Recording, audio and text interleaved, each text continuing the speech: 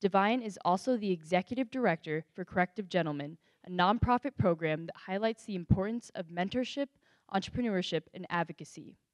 Today, Divine will be talking about the power and importance of education. Please help me welcome our last speaker, Divine Lipscomb. Good evening. Oh, man, thank you for coming out.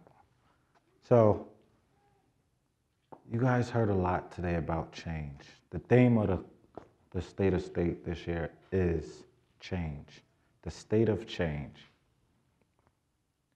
But what does that really mean, right?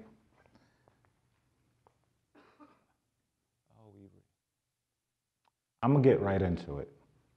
So for education, we use that as a tool to gear us towards the most profitable and sustainable life that we will want. Most people, especially in elementary, junior high school, have teachers and educators who push them towards their dreams, their desires. Most of us here in this audience never had to question whether or not we were going to end up here in Penn State. But what we don't think about is the school to prison pipeline, where most of our young black men and brown men are shuffled into the criminal justice system.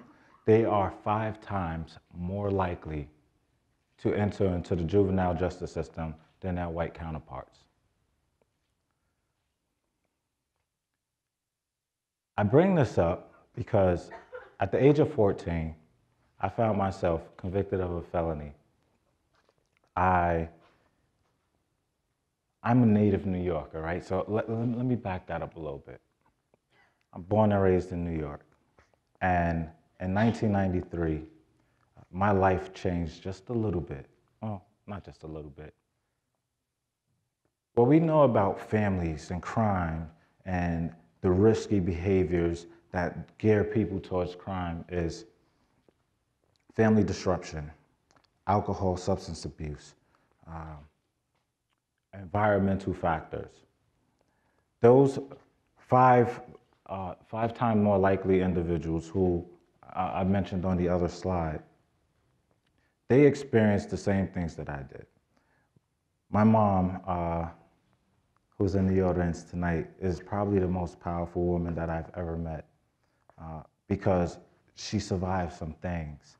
And her going through her life struggles, I had to survive some things. My stepfather entered into our life around 1993, and he brought some baggage with him. He was addicted to his various drugs, and he was abusive. And so I didn't have room to go to school and think about whether or not I wanted to study. I don't care about books. I need to make sure my mom is good. I need to make sure my siblings are good. And when we look at our teachers and our educators, it's that zero tolerance policy. You need to read this, you need to do that. Never taking for a second that this child may be hungry. This child may be in a household where there's violence and alcohol dependency, or as we'd like to say, substance abuse disorder.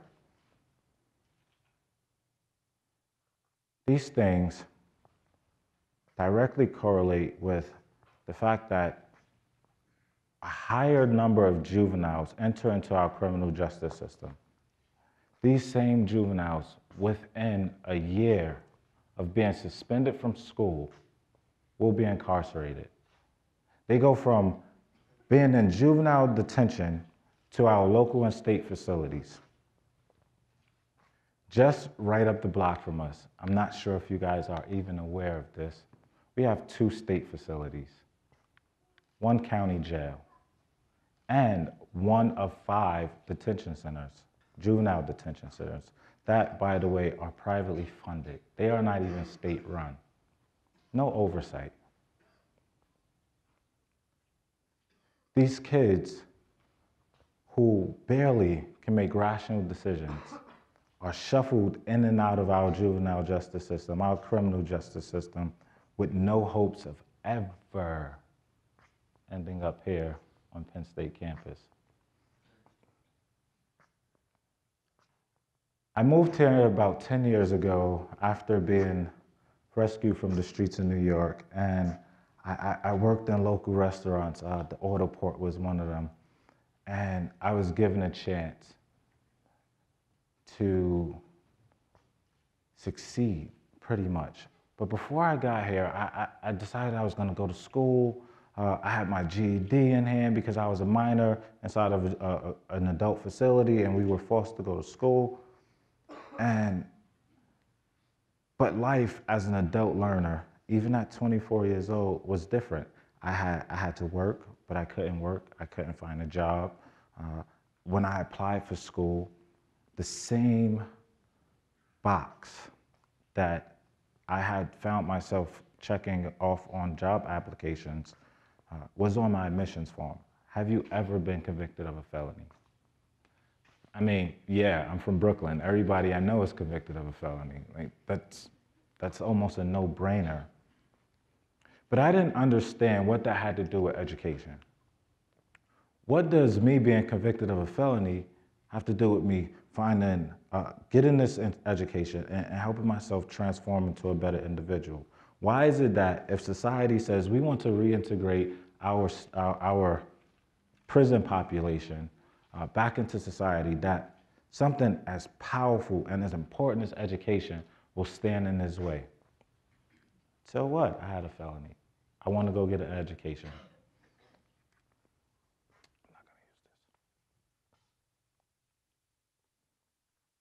I'm gonna put that down for a second, because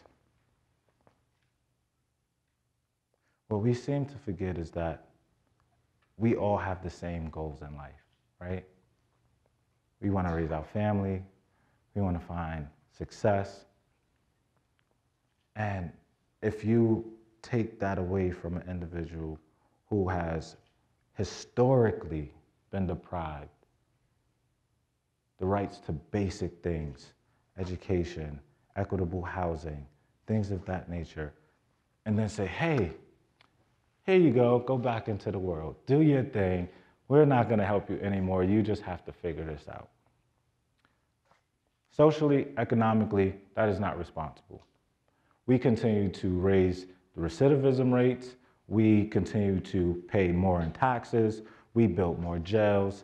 These things end up messing with our economy.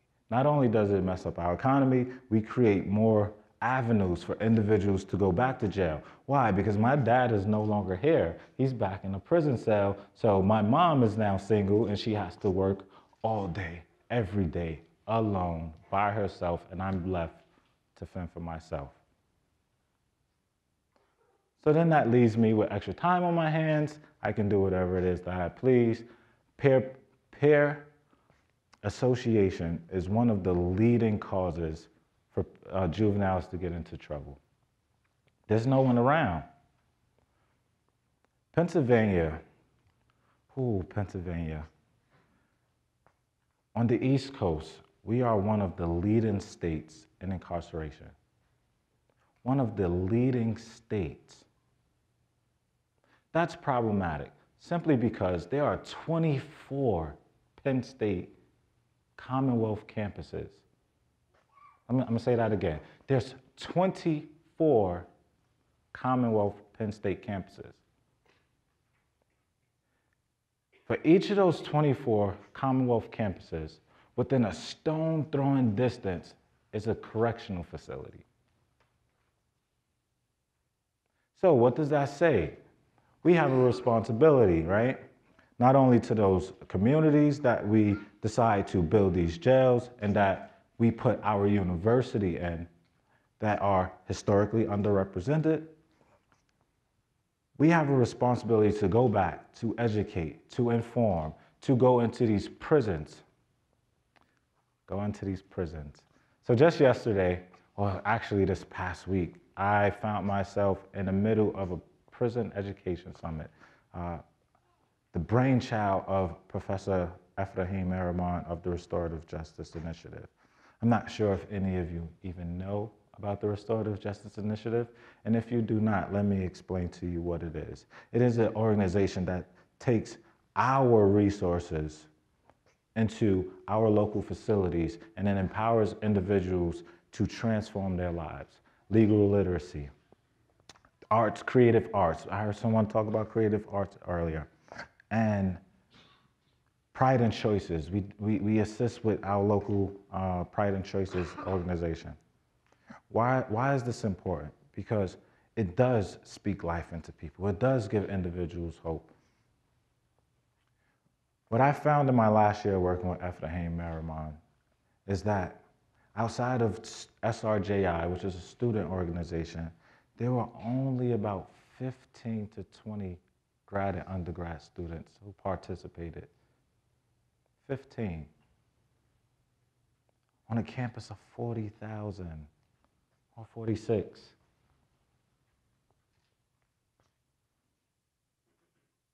I'm gonna let that sit. 40,000 students, at least 5 correctional facilities up the block. You see, when I got here, I was like, okay, I'm at Penn State. I'm about to, have the greatest experience of my life. I'm gonna get involved with student organizations. I'm gonna do this, I'm gonna do that. And I found that within my first semester being here, I was lost.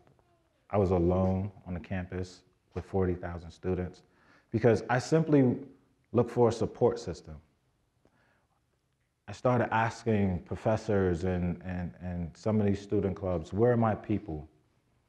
And they said, oh, you can go over to the Paul Robeson Cultural Center, and that's where the majority of the African American students go. I don't want to go to the Paul Robeson Center. It's a lot of children there, and no offense, I'm kind of up there in age, not that far, but enough. But I'm like, I don't want to go there. And they say, oh, well, you're an adult learner. You can go to Buki, that's where the Adult Learning Center is. Well, I don't want to be there either. Where are the people who are the convicted felons? I'm sorry, Divine, we convicted felons. No one has ever openly admitted to having a felony on our campus. Statistically, 1 in every 3 black men, 1 in every 3 black men will see prison in their life. So on a campus of 40,000 students, I cannot be the only person here. It's impossible. So I'm gonna go a little further in those statistics. 1 in every 6 Latin American men will go to prison, and 1 in every 17 white men. So even if we are at a disadvantage on a race scale, 1 in every 17 white men.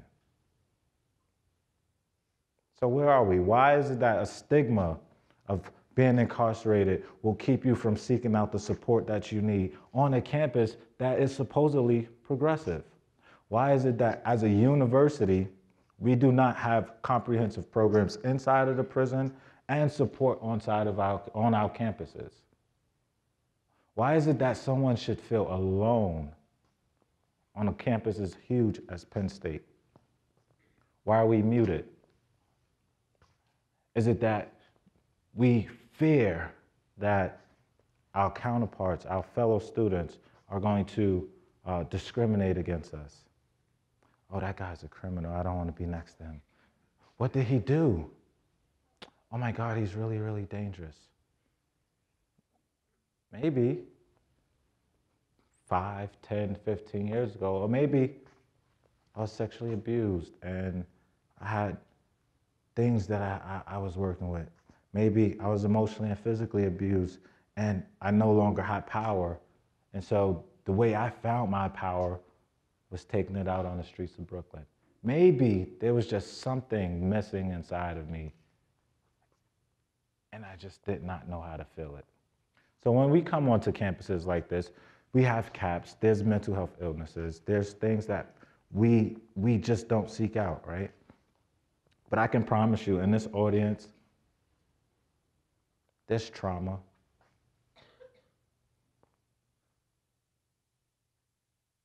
You can't go through this life and not have trauma.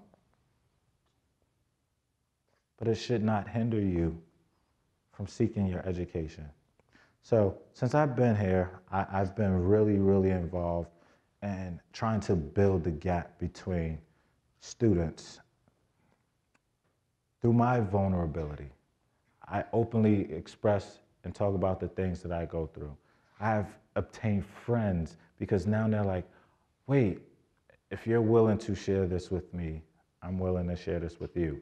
And it breaks down barriers.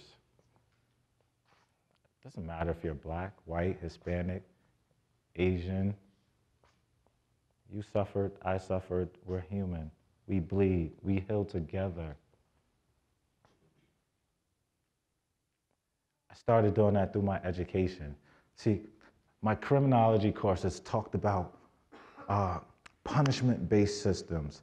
It talked about how we knew systematic things were in place to keep historically underrepresented communities historically underrepresented. And it was problematic. It's like, wait, you know this. Why are we not changing it? So I switched my major to rehabilitation and human services. Very, very, very quiet field. My education has allowed me to start reaching out to people who I would never have spoken to a day in my life, because it allowed me to dig deep and start to heal. Who's gonna heal today? Who's gonna help me heal? I can help you heal because I'm open to you. Do you know how many justice impacted individuals who need to heal? I mean, after all, when we leave here as doctors, lawyers, educators, we know where we're gonna be. Penn State allowed us that privilege. But with that privilege, we have a responsibility. We have a responsibility to disrupt systems. We have a responsibility to go back into communities, not with just our degrees, but with the knowledge that we can change people's lives. We can heal through our own vulnerabilities, through our ability to say, you know what? You're probably acting out because you've been through something. You're probably in this place because something happened, and how can I relate? How can I dig inside of me and do something about that? See, there's 2.2 million Americans who are currently incarcerated. 650,000 of them are released every year, thrown back into our world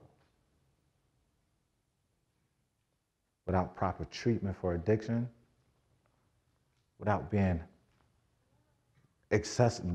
access to therapy, the things that they need to begin to heal,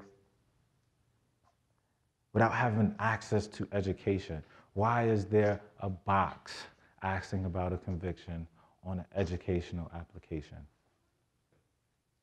So what can you do about that? Juvenile justice rates can drop. Ban the box options. Cash bail systems. These are things that are taking place right now that we can attack as students. We can make things equitable.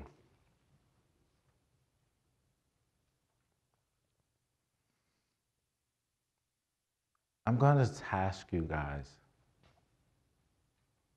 Reach out, somebody, anybody, your neighbor. I don't know if you know your neighbor or if you're just snugged in those little tight spots.